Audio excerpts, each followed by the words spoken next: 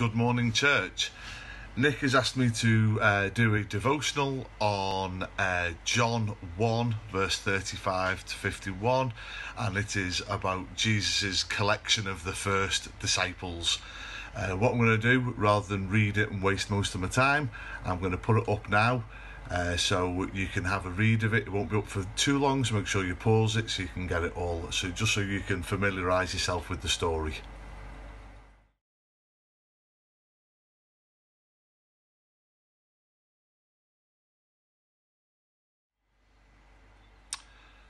Okay, hope you have all read that and you know what we're talking about. I just wanted to go through a couple of things that really stand out to me from these verses. One of them's just a little something, and the other one is a little bit of a challenge. So the first thing that I noticed when reading this is how Jesus gets called a variety of different things during these verses. So just in those 15-16 verses, he gets called the Messiah, he gets called Jesus, he gets called the Lamb of God, he gets called Rabbi, Teacher, Christ, or the Anointed One, Son of Joseph, Nazarene, Son of God, King of Israel, and Son of Man. So a whole array of different kind of names for him. And it was how they knew to call him that. Where did they get that from? He just met them and they already knew who he was. I've not got an answer for that. It's just something that stood out. Maybe it's something that I will look into, or people might want to contact me to tell me if they know the answer. But yeah, it just really kind of stood out as how in the instant that they met him or they got brought to him, that they knew all these different array of names for him.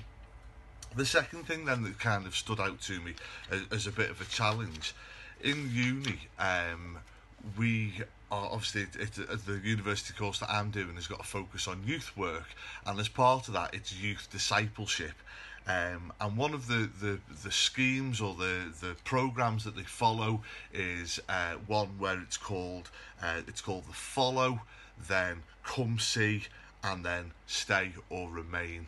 So you have all these different activities for people to follow Jesus, to come see him. So come see him first, then follow him, and then they remain, and then they can go on and they can make more disciples. And Jesus has already set this example in these verses. So we read, how he replies to them, "Come and you will see." Then in verse 42, we have found the Messiah, that is Christ, and he was brought to Jesus. Verse 43, he says, finding Philip, he said to him, "Follow me." And there's just all examples of the come see, the follow me, and then the remain, or to kind of become a Christian. And it's just how Jesus has set out that example for us. Andrew, throughout these verses, is constantly bringing people to Jesus. He's constantly introducing people to Christ. And that's the challenge for me. The challenge that this is set for me is, how many people am I bringing to Christ?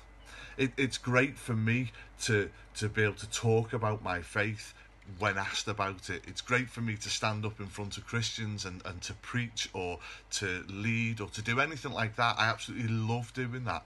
But the challenge that these verses have set me is, am I being like Andrew? Am I seeking people to take to Christ? Am I saying to people, come to church with me, or watch this, or anything? Am I leading people to Christ? Are you leading people to Christ? Are the people in your lives, if you sit now for a few minutes and think, are the people in your lives that you can actually say, come to church with me, or watch church with me, or here's a link to church, watch this, anything like that.